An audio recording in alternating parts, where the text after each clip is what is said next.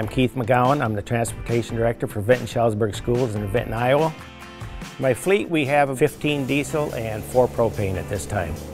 The average miles per bus per year vary anywhere from 12,000 to 15,000.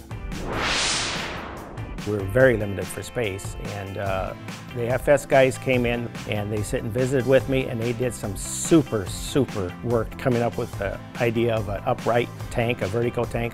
The system that New Century FS has installed for us is a remarkable system. It does probably maybe even faster than the diesel, or just as fast as far as refueling. Does an excellent job.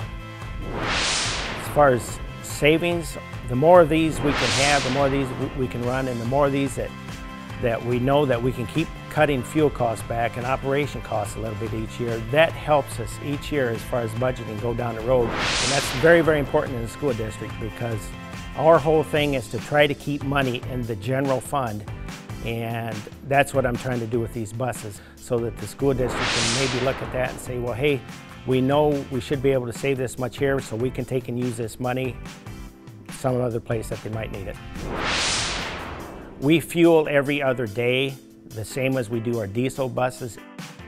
Usually Rich pulls through here about once a month and fills us. So I'll see him drive through the lot here every so often, and he'll just kind of look at the gauges, and he knows where we're at, and he may pass on through in his truck.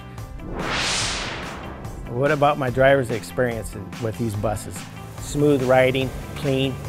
Big thing is quiet. One of my biggest things with propane is being so clean. And something that's real important to me is we are hauling nature's most precious cargo, and that is students. And I think if we can help them breathe a cleaner air, a better air, that's better for everybody. So working with the team at New Century FS was the best thing we could have done.